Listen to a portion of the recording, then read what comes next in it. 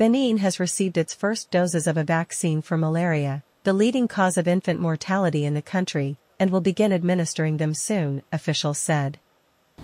Malaria remains endemic and represents the leading cause of death among children under 5 years of age in Benin, Health Minister Benjamin Houngpatin told reporters at Cotonou Airport, where the government received 215,900 doses of the RTS vaccine.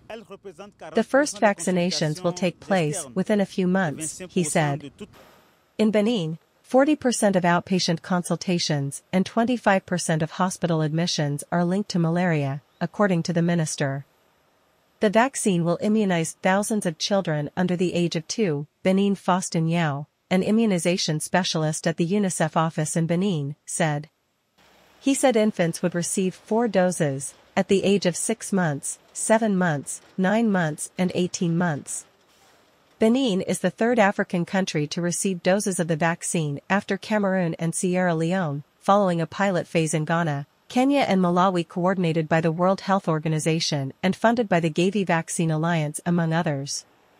More than 2 million children have been vaccinated in these 3 African countries, leading to a spectacular decline in mortality and a significant drop in severe forms of malaria and hospitalizations, Gavi said.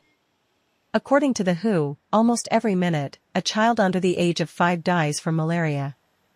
Caused by a parasite transmitted by certain types of mosquitoes, the disease remains a formidable problem due in particular to its increasing resistance to treatment. In 2021, 247 million cases were recorded across the world and 619,000 patients died, according to the WHO, which says the disease mainly affects Africa.